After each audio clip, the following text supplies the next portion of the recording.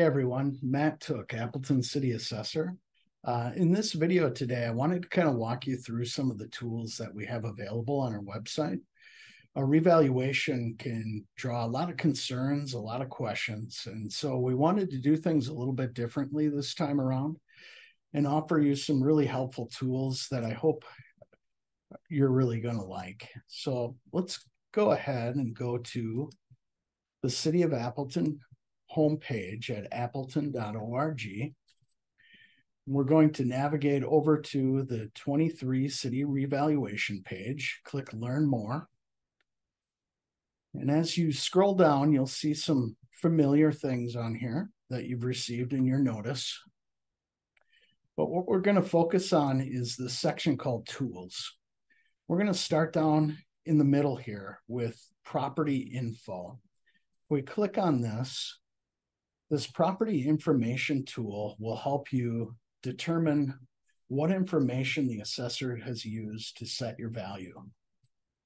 And the way that it works is you'll go ahead and type in your parcel number with the dashes,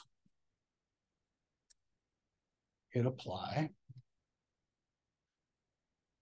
It will retrieve the property. You click on it. Right away, you'll see a picture or you'll recognize your property. As you scroll down, you'll see the information that the assessor has collected on the home. Go ahead and verify that all that information is correct. Then we have other information over here, like assessment and tax information. You have your new value. Then you also have information regarding what your property taxes were for 2022. Down below, we have a sketch of your property. Feel free to verify that everything is correct there. So this is the property info tool. The next thing that we're going to look at is the City of Appleton residential sales information. If we click on this, it'll pull up a list in street order of all of the sales that have occurred in the city. And if we go ahead and take a look at this, we can, for instance, just take a look at what has sold on Alvin Street. We can get a general idea of what those prices are. For those who are interested, we also have an Excel version of that. If you want to sort and look and do more advanced searches, that's all available as well for download right next to the sales list.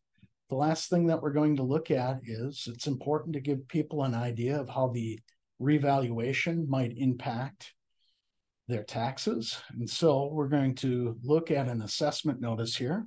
We're going to type in the old value, 150,000. We're going to type in the new value, 210.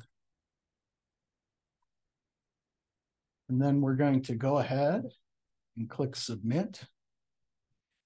And this will give us an indication of how the revaluation may impact our tax bill. We have to keep in mind, very important, this doesn't predict your tax bill because it's not considering any changes that are coming to the budget in fall. If we go back to our revaluation page, there's other information here available for you.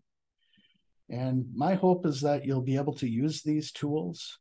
And if you have questions, please reach out to the assessor's office. We'd be happy to help you. Thank you.